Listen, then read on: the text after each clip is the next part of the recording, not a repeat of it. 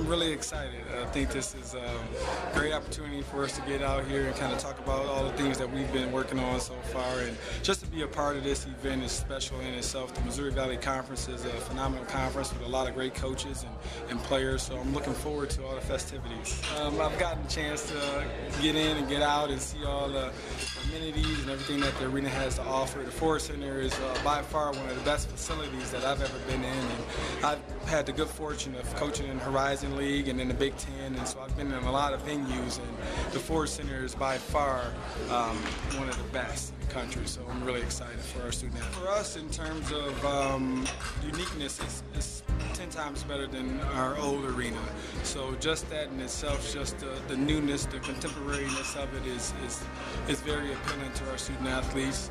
The seating, every seat is like a luxury seat for the fan. And, I'm excited mostly for our fans because they thought of them in terms of building this facility. They built it with them in mind. All the seats are comfortable, great views from every angle. So those are some of the best things about the arena. So for the girls, new coach, new arena, fresh start maybe? Yeah, fresh start. All we have is to move forward. The past is the past, and you learn from it, but you embrace it and you move forward. And so that's the attitude we're taking into this season, and we've been working pretty hard. We're ready to go. All right, great. Thanks, Coach.